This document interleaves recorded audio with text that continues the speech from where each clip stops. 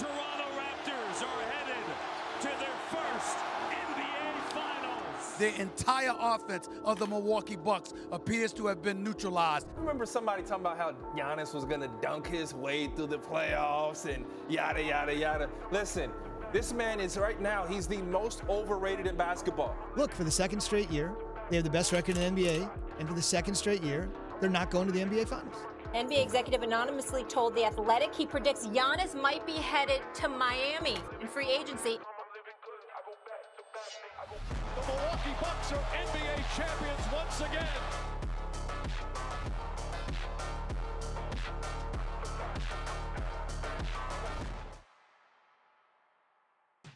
Since 2021, life hasn't been easy for the Milwaukee Bucks. After reaching the top of the world and winning the championship, they've collapsed into a spell of unluckiness. In the last 3 years, they've suffered a second-round exit and 2 straight first-round outs. Their roster has gone from championship-worthy to old and injury-prone.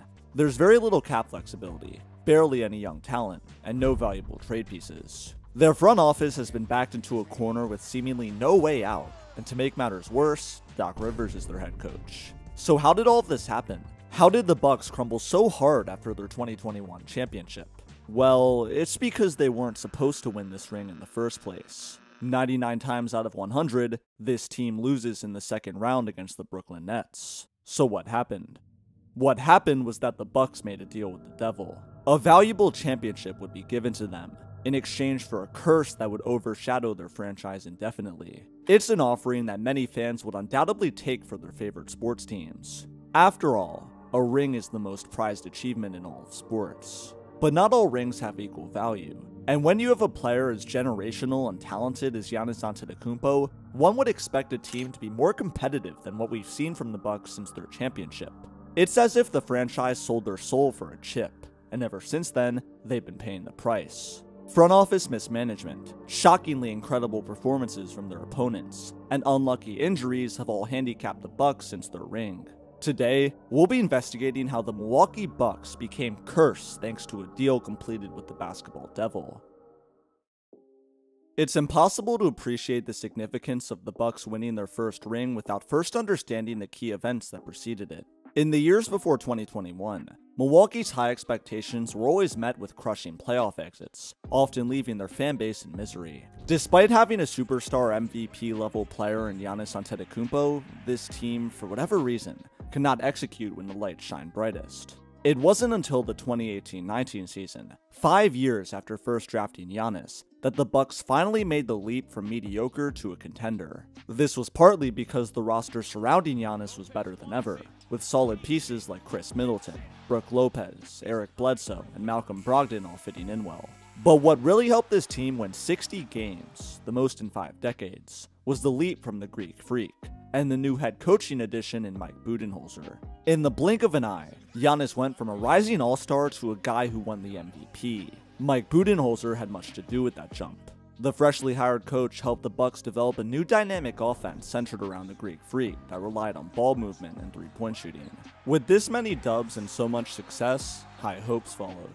A team that was a first-round out just 1 year prior was now widely projected to make a finals run at the very worst. Through the first 2 rounds of the 2019 playoffs, the Bucks proved all their believers right. They steamrolled past the mediocre Detroit Pistons in 4, and then, to the surprise of many, easily dismantled the Boston Celtics in 5.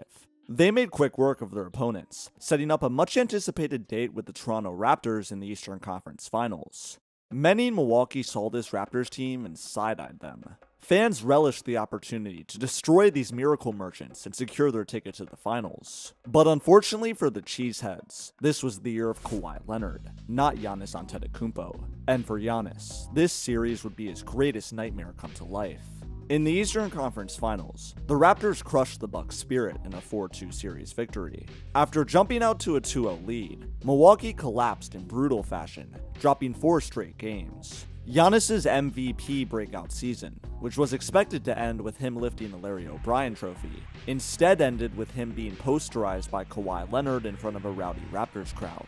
He and the rest of his team had been thoroughly outplayed and locked up. Anticlimactic couldn't even begin to describe it. 60 wins, but a blown 2-0 lead. A team touted as having elite depth, only for it to wither away in the playoffs. A Giannis MVP, but a poor showing in the biggest series of his career. And even worse was that many in Wisconsin feared the young power forward was a ticking time bomb. This was because in the summer of 2021, just 2 years from this point, Giannis was set to be an unrestricted free agent. With each playoff loss that mounted, fans grew more and more worried that the Greek Freak would start to look at other destinations to join.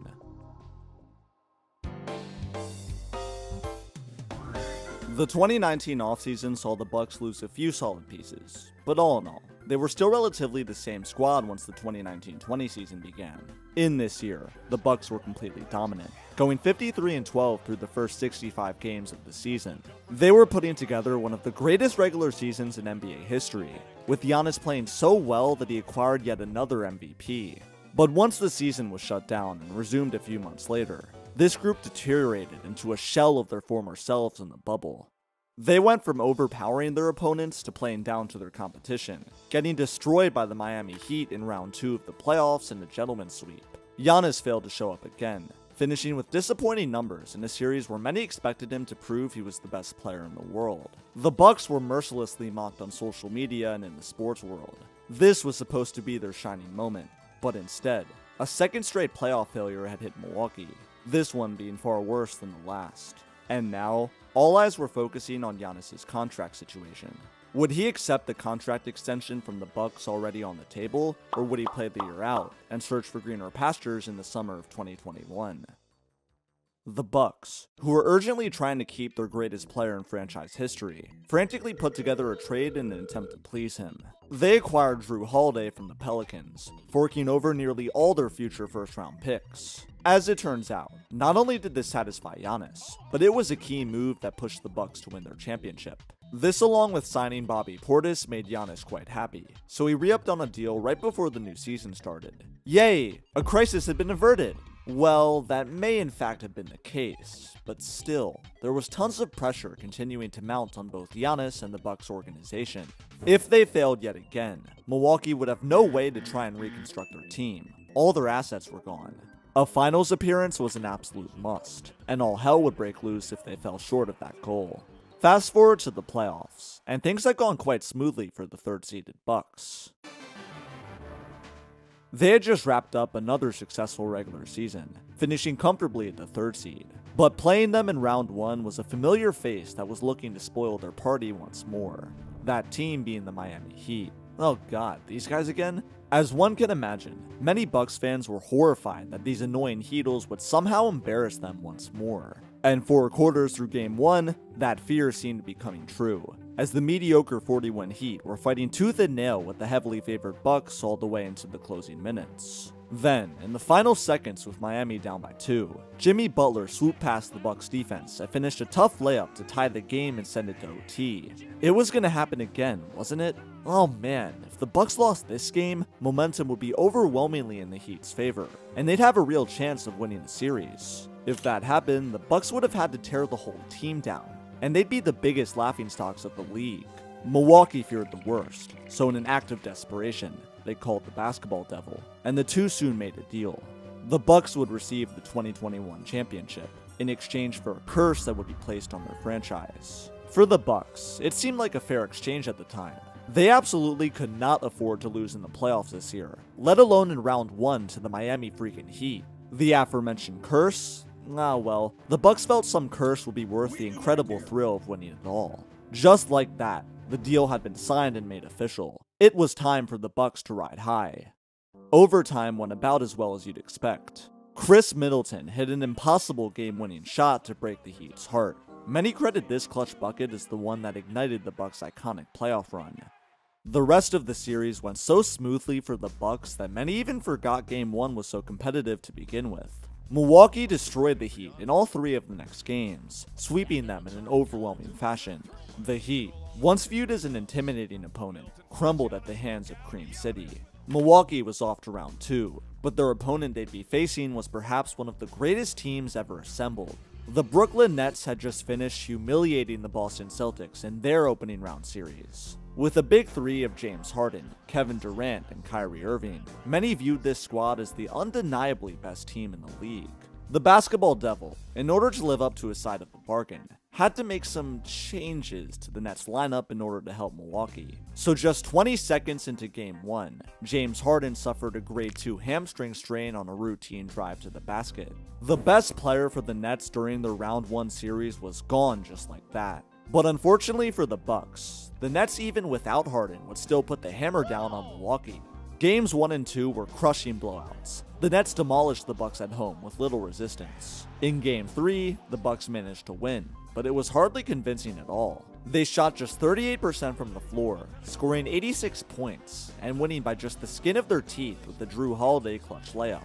The Bucks needed more help here. Another valued player of the Nets needed to go down. So in the second quarter of Game 4, the magic wand from the basketball devil was waved, and it was Kyrie Irving who suffered a brutal ankle injury that ended his season. The Bucks' eyes lit up. This was their chance. Look, we played Game 1, they beat us. I'm like, Game 1 is a test game. Everybody like, yeah, you gotta figure each other out. Game 2, they beat us by 30-something. I went to the locker room, and you talk about packing up. Kyrie sprained that ankle.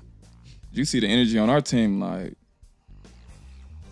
oh, like, this might be our chance. But before going into what happened next, a word from today's sponsors. Factor is a meal service company that sends never frozen, gourmet meals right to your doorstep. These guys have it all, with 35 different meals and more than 60 add-ons to choose from every week.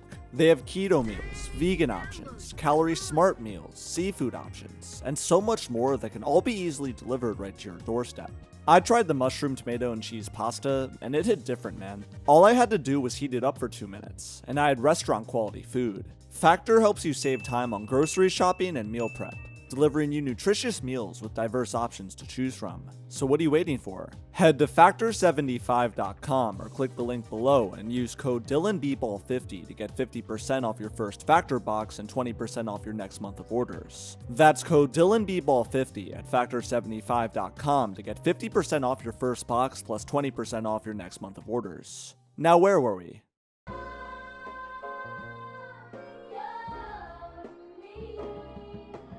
The Bucks soon pulled away in Game 4, taking full advantage of the corpse of Brooklyn with their home crowd cheering them on. But even with Kyrie and Harden out, the Bucks struggled to defeat this Nets squad. They dropped Game 5 because Kevin Durant went nuclear and faced the brink of elimination. However, the Bucks woke up and bounced back, winning Game 6, and narrowly eliminating Brooklyn in Game 7 thanks to an overtime victory. Never mind the fact that Kyrie and Harden were hurt. Never mind the fact that Kevin Durant's foot was just 1 inch away from sending this team home. A win is a win, baby, and this Bucks squad was on to the next round. Against the Atlanta Hawks in the Eastern Conference Finals, the Bucks were favored to advance. But immediately, it became clear that the Hawks, who were on a Cinderella-type run, were not to be messed with. These two split the first two. Then in Game 3, Atlanta was leading for most of the game and appeared to be well on their way to taking a 2-1 advantage. The basketball devil saw this and rolled his eyes. It was time to give the Bucks another break. Rather than going after the second or third option, the devil instead targeted the top dog, striking star point guard Trae Young. Young, who was responsible for a 48-point outing in Game 1, and who had 32 points through 3 quarters in Game 3, suffered a ridiculously unlucky ankle injury.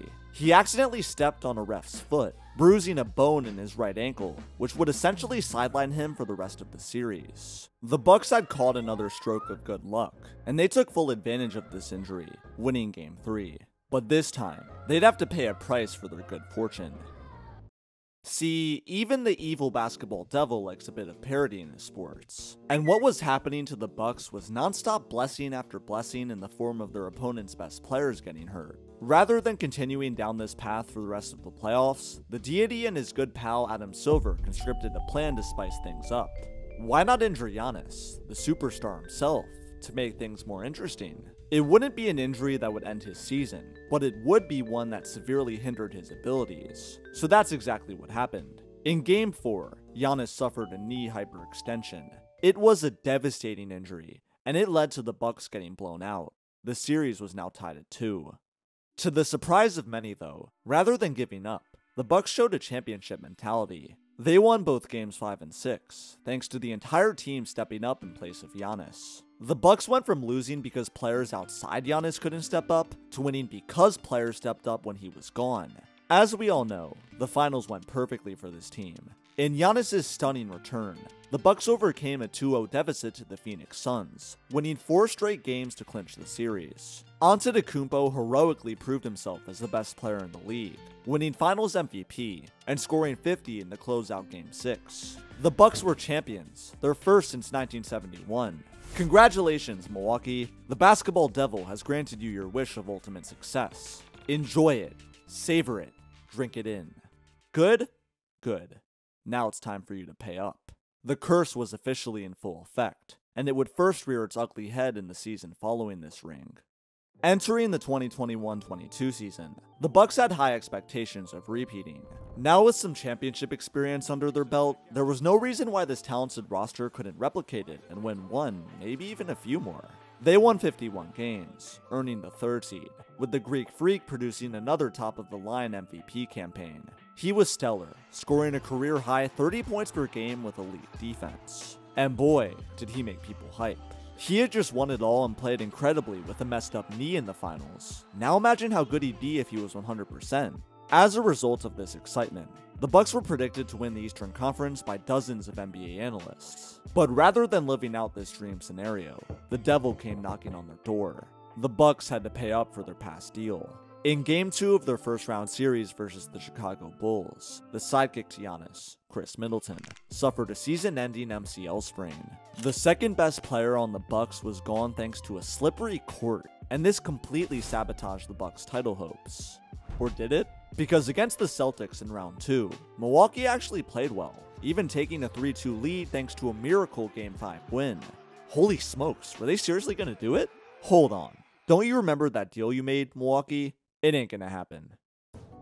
In Game 6, Jason Tatum had the best game of his career, erupting for 46 points on the road to keep the Celtics alive. Then in a do-or-die Game 7, it was Grant Williams, a role player who turned into a superstar.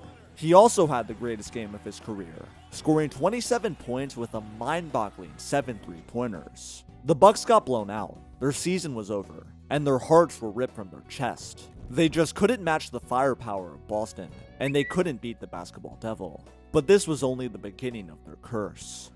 The Bucks' 2022-23 season was their most successful one in years. They won 58 games, earning the number 1 seed, receiving stellar output from their top players. Now listen, 58 dubs may seem like a lot, but in reality, this season was full of ups and downs. The Bucks started 9-0, but then went 20-17 in their next 37 games. They went on a 16-game winning streak against average competition, but then finished the year 13-7. Either way, championship hopes swept the city of Milwaukee once more. The quest to ring number 2 in the Giannis era began in Round 1 against the Heat, but rather than stomping Miami like they did in 2021, the Bucks instead had a complete meltdown. They lost the series in just 5 games, with the reason for that being an injury to the Greek Freak. Just 8 minutes into the opening Game 1, Giannis drove to the rim and took a hard fall on his back. It was a catastrophic injury that sidelined him for 2 games, and when he came back, it was clear that he wasn't the same. Rather than a second or third fiddle player being chosen, the basketball devil instead ruthlessly went for the main prize, and this killed Milwaukee. They quickly fell down 2-1 to the Heat, and proceeded to get eviscerated by Jimmy Butler in Games 4 and 5 to drop the series. A number 1 seed had just been eliminated at the hands of the 8th seed, the first time such an event had happened in 11 years. It was a shocking ending to the Bucks season. No ring, no finals appearance, not even a semifinals trip.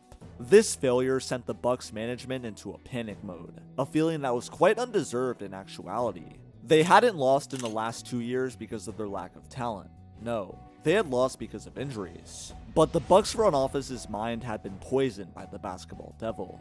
They weren't thinking rationally anymore. They hyper-fixated on acquiring a superstar, despite not really needing one, and impulsively searched the trade market. Enter Damian Lillard. Lillard was widely viewed as one of the best point guards in the game, and he was seen as the perfect peanut butter to Giannis's jelly. The price? A handful of first-rounders, Grayson Allen and Drew Holiday, the guard who had just played a vital role in the Bucks' 2021 championship. Steep, but to the Bucks management, it appeared worth it. The Bucks had just put together one of the greatest duos in NBA history. Try your best, basketball devil, but you can't stop destiny. Well, as it turns out, the Devil didn't even have to try and destroy this team, because they just ended up destroying themselves. The 2023-24 Bucks were a train wreck from the very beginning. Their collapse against the Heat a year prior led to the firing of their coach in Mike Budenholzer. His replacement was Adrian Griffin, a longtime assistant coach, which ended up being an awful hiring, especially considering top coach Nick Nurse was available on the market. But Giannis insisted that he wanted Griffin, not Nurse, and the Bucks felt they had no choice but to please him. A cruel twist of events. Giannis was doing the Devil's job for him. The Bucks opened the year 24-8, but man was this record deceiving. They looked the least bit impressive in each and every W, often struggling to fend off vastly inferior opponents. Their defense, which had been known for its dominance in years past, was awful, leaving many pointing fingers at the head coach. Adrian Griffin never rallied the team around him, and after a series of disappointing losses, was surprisingly canned in late January 2024. Well, listen, at least the Bucks admitted they made a mistake rather than just continuing to play with an obviously crummy coach. Surely, the replacement will be excellent. Doc Rivers? God, even the basketball devil was horrified at such a move. The Bucks were lacking playoff success, so they hired Doc? Alright. Well, to the surprise of no one, Milwaukee not only failed to improve after this move, but actively got worse. They were 30-13 under Griffin, and 19-20 with Doc. Outside of coaching, the biggest disappointment for this squad was Damian Lillard. The once superstar point guard went from Dame time to lame time. His efficiency crumbled with his new team, his defense was poor, and his three-point shooting didn't hit at the same level as years past. There were even some times when he looked flat out washed on the court. The blockbuster deal expected to propel the Bucks back to the promised land ultimately set them on a downward spiral. They had the worst regular season in 6 years, just 49 games won. Everyone was unhappy. It was a letdown unlike any other, but still, the basketball devil was not satisfied. Do you remember all the suffering your enemies went through back in 2021 in order for you to achieve greatness? All the pain that was inflicted, it was going to come right back at you. In one of the final few games of the regular season against Boston, tragedy struck Giannis. On a routine inbounds play, he suffered a non-contact calf injury as he was simply walking up the court. It was a cartoonishly evil stroke of bad luck, and it sidelined him for the rest of the year. The Bucks were already on pace to lose early in the playoffs, and now they wouldn't even be given a fighting chance. But that wasn't enough. In Game 3 of the Pacers-Bucks Round 1 series, Damian Lillard strained his Achilles on a drive to the rim. It was the re-aggravating of an injury that had bothered him for weeks, and it would be the nail in the coffin for Milwaukee's season. Their fans had to sit and watch as their decaying team was burnt into flames in a Round 1 exit. Since winning the finals in 2021, there have only been 3 playoff games in which both Giannis and Chris Middleton have played on the same court together. That's 20 out of 23 postseason games where either of these two have been hurt. It's a shocking stat, but as we know, this torture is all part of the deal that the Bucks agreed to. They made their bed, and now they must lie in it. The cold hard irony about it all is that injuries were required for them to win their title. And now, injuries are the reason they've been unable to compete for one since. No Kyrie Irving ankle injury, or no James Harden hamstring strain, and this team is done in Round 2. But no Chris Middleton MCL sprain, or no Giannis back injury, and we could very well be talking about the Bucks as 2-time champs. That's the beauty of sports. Everything can change in an instant. And for the Bucks, in Game 1 of Round 1 of the 2021 playoffs, they abruptly agreed to a deal that changed their future forever. It was a pact that sold their soul for the 2021 championship. Anything that came after that iconic ring, well, it didn't matter to them, because the Milwaukee Bucks got their shining moment once and for all. Now they must pay for it, indefinitely, and watch as the greatest player in their franchise's history waste away the rest of his career fighting for a lost cause. Kyrie did a tweet or an Instagram post or something recently where he was talking about that they should have won the 2021 championship, right? Yeah, he sprained his ankle. He showed the clip. Did you see it? Yeah, I saw it. That was interesting because I was a part of that 2021 championship, and I have some feedback. It's a rebuttal for Kyrie. Y'all probably would have won that motherfucker.